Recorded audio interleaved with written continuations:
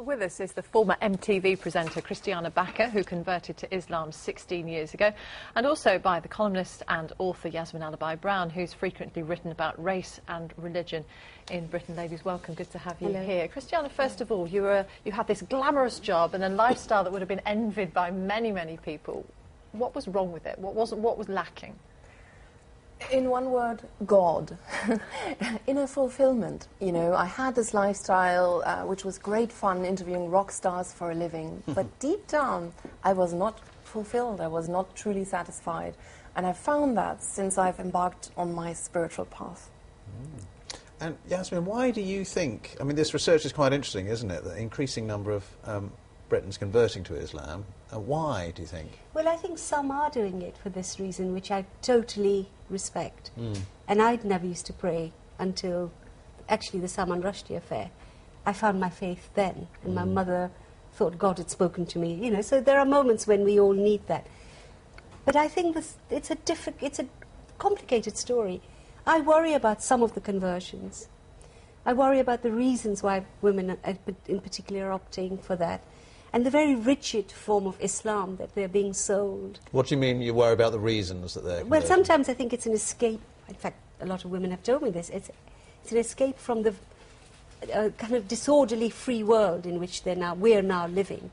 It's terribly difficult. I'm not sure I would call it an escape. It's an alternative. You know, it's a value system where women actually are respected for their achievements and not solely for their looks.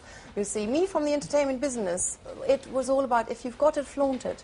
Nowadays, I don't have to do that anymore. I'm respected for what I do, you know, for my mind and for my achievements, not for my looks. I find that refreshing. But a lot of the women who email me, for example, say, it's all about rules. They ask me things like, am I allowed to laugh out loud in a public space? Can I clap after a show?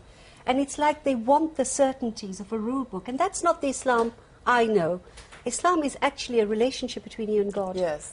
You know, for me it was the rules that made me worry whether I can take it on.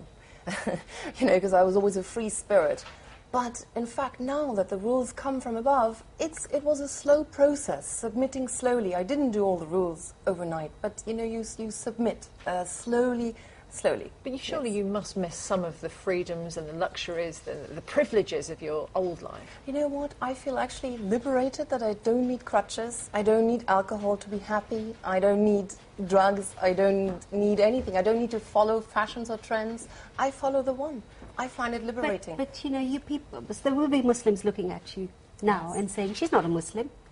Look, she's got makeup on, she's not covered her hair. Like they always tell me, I'm not a Muslim.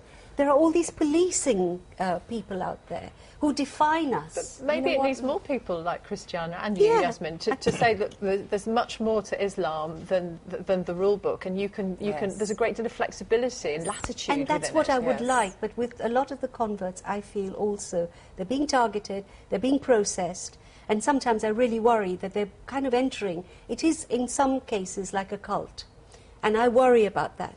I really do. We need to give them the right books to read, something a little bit more enlightened and an intellectual approach, and perhaps approach from the heart rather than just rules and regulations. That's certainly not what attracted me. It was the nourishment of the soul, actually, coming closer to God, purifying myself, and I realized it's not an academic exercise. I can keep reading about the beauty, but if I want to feel it and I want to come closer to God, there's only one way. Get down on the prayer mat, start fasting, start practicing. But you've, as you say, been attracted almost by some of the rules and the structure, perhaps. But isn't that, in a sense, that's true of many conversions, not just to Islam, but say to Catholicism? That's what attracts people is the values, the values and the inner. You know, if you pray 5 times a day, the connection that you build with God, you know, it's a close connection. So it's a set of ethical and spiritual values that help you transform yourself and the world around you to serve the good. You see, I think Islam has only 3 or 4 absolute essential pillars, and you should be defining your faith for yourself. And I don't like, I mean, I had a man email me today saying, I've just converted, white man, I can now chastise my wife. Will the law interfere? Now look, this is not a good reason.